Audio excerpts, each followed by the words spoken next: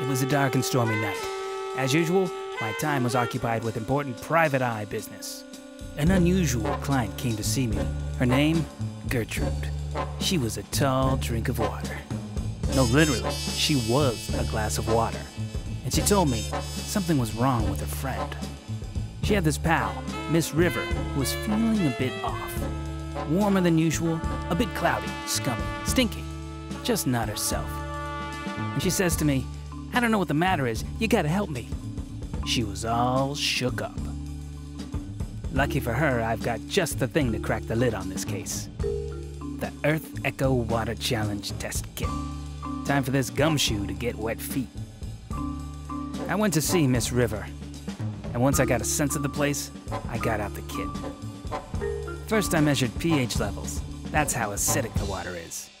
Healthy water should be neutral, around 7, or light green on this scale here.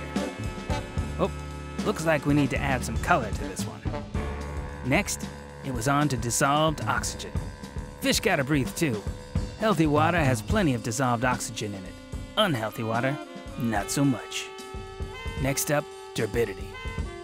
Turbidity is just a $10 word for how cloudy water is. The more gunk, the higher the turbidity, and the less light gets down to the plants on the riverbed. Time to take the temperature of the situation.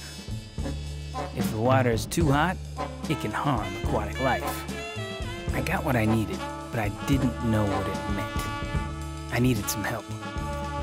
Thankfully, I knew just where to turn. monitorwater.org/brainson has the know-how to help me interpret these results. And you know what, kid? They can help you solve your own water mysteries too. Find out how you can become a Brains On water detective at monitorwater.org/brainson. And don't forget to enter your data at the Earth Echo website.